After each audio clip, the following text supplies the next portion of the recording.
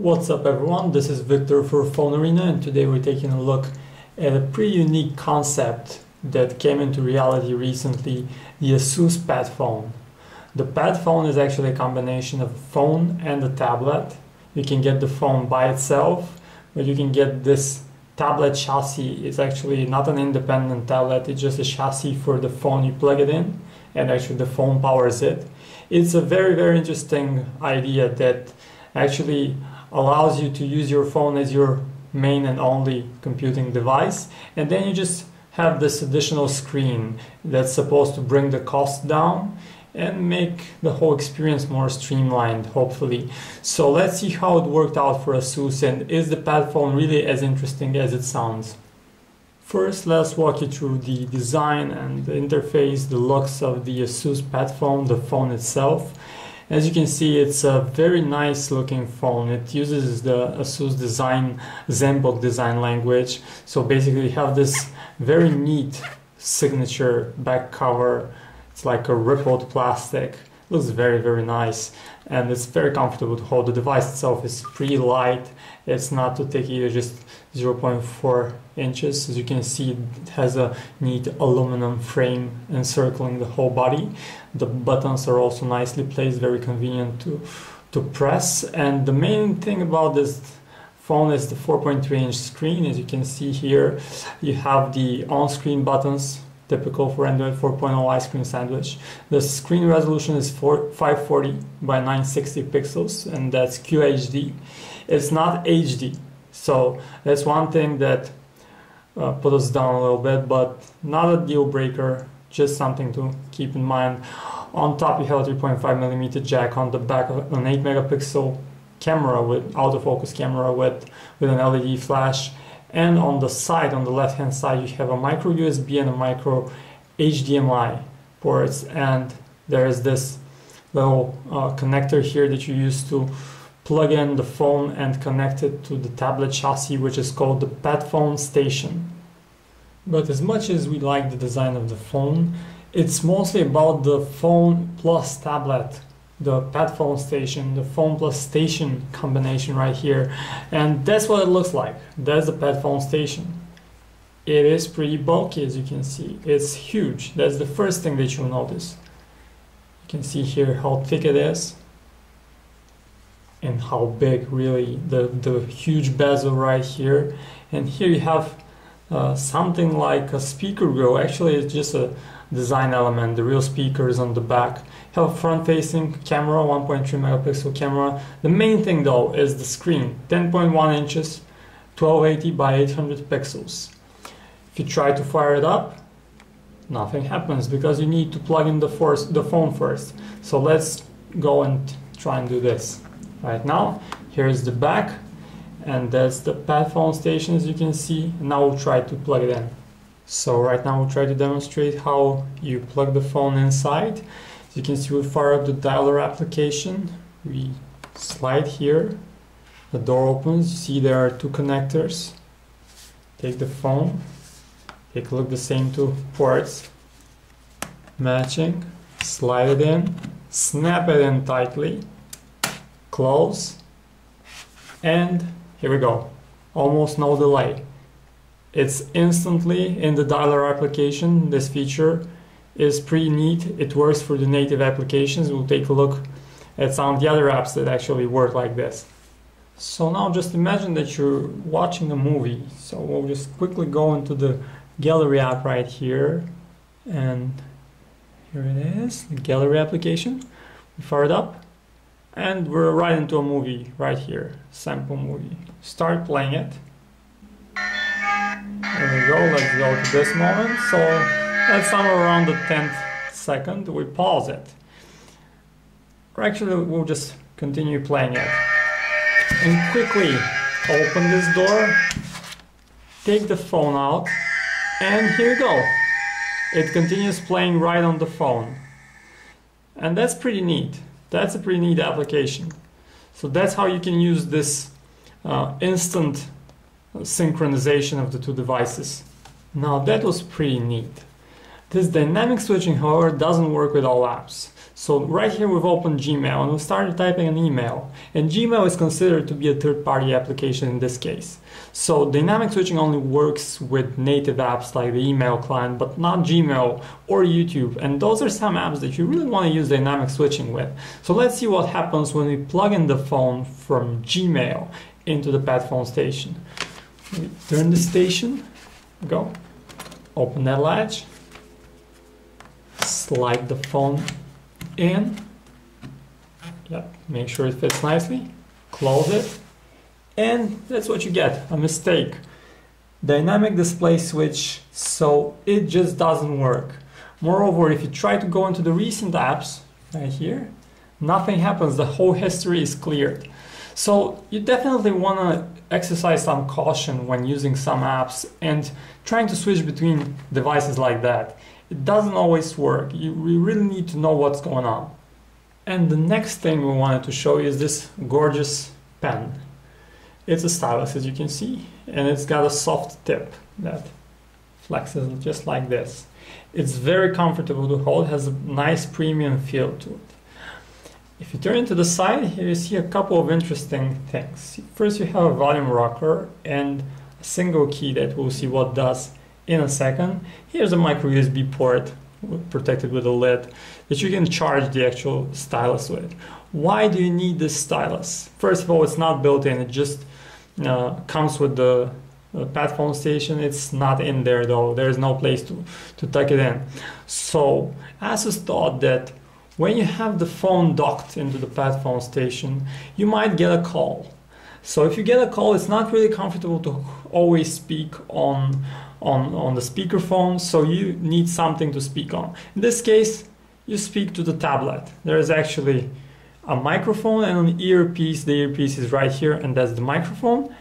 And you get to speak with people with this pen. It looks weird, but that's how it works. Our impressions are that the earpiece is okay, a bit quiet, but the microphone is not very good. So that's one thing you want to take into account when you try to speak on your pen Bluetooth accessory. And last but not least, we wanted to give you guys a quick look at this sleeve. This was made sleeve that comes with the PadFone station. It's a very nicely done case. You can use it as a stand like this. You just fold this and put the tablet like this. Here you go. And that's the sleeve for the Asus PadFone station. The Asus PadFone runs on Android 4.0 ice cream sandwich. As you can see, everything runs very, very smoothly. There's a light skin on top of Android, and it's the Asus made skin that is actually one of the skinning attempts we like the most. Mostly because it's very simple. First, in the notification drop down, you have an easy way to control the screen brightness, and that's very important. Then you have those neat little shortcuts. Also, you can go into the settings right from the notification dropdown. As you can see, the Android version is 4.0.3. Another thing we like about this skin is the widgets. As you can see, they are very clean, very nicely integrated with the interface. That's how they look like.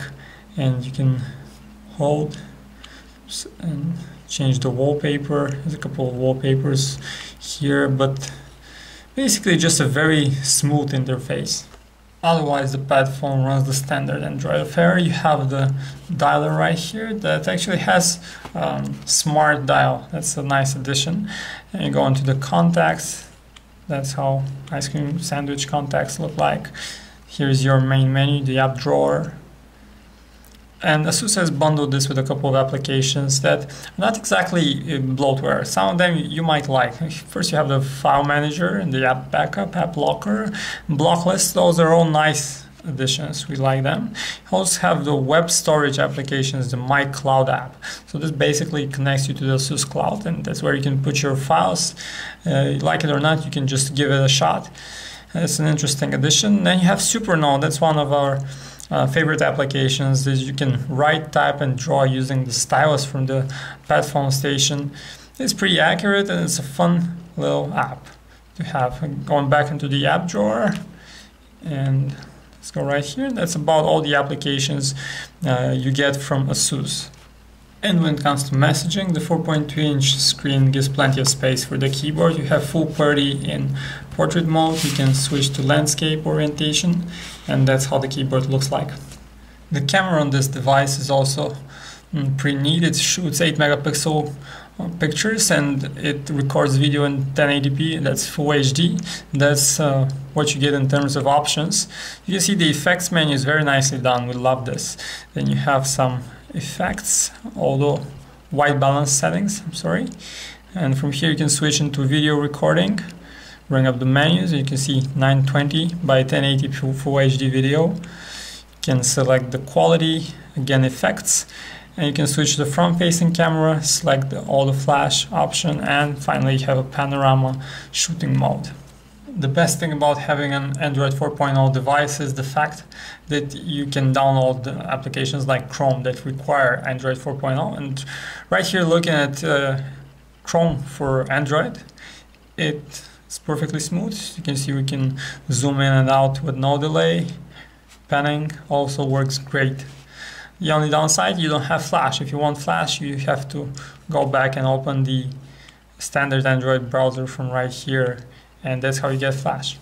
And just a couple of words about the processor that powers the PadFone. It's very important is you have to switch between the station and the phone. It really requires top-notch hardware. Right here we have a Qualcomm Snapdragon S4 chip, the MSM8260A, if you're into these kinds of details. It's actually manufactured using the 28 nanometer technology. So that's the next gen technology right there. So it's pretty well performing despite the fact that it's only a dual core processor. And right now we're running the standard edition quadrant benchmark and it's processing. Let's see the result. As you can see, it's just above the HC1X, actually 4,655. The results vary. We've reached around 5,000. That's a pretty good result. There are a couple of ways to measure the performance of a phone, and one thing is the call quality. That's of course of paramount importance for a phone. Right here we have the phone itself. It has a loud and clear earpiece. The microphone is also nice. We have no issues with it.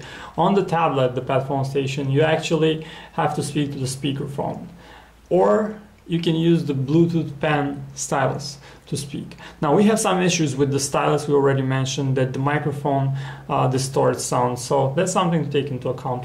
When it comes to the battery life though, we have the phone itself lasted us through the day, so that's a good thing. When it's docked into the PadFone station, it gets around 10 hours of battery life, which is pretty neat. We're happy with the battery performance of this combo. So finally, the big question. We have this unique combination of a phone and a tablet chassis, and it's supposed to bring the cost down.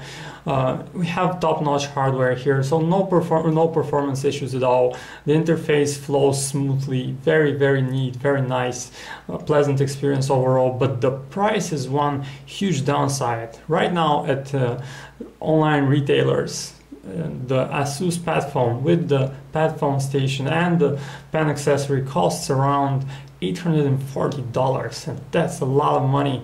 Nowadays, for this kind of money, you can get, counting out the PadFone station, you can get a phone with an HD display, a bigger display, and beefier specs. So that's one thing that brings it down. The other thing that brings our thoughts about the PadFone station down is this here huge bulky device that's also extremely heavy. It's 1.88 ounces, pounds, excuse me, 1.88 pounds. So that's really not up to today's standards in tablets. You need something that's sleek, elegant, that you can carry around, and that's not the device, unfortunately.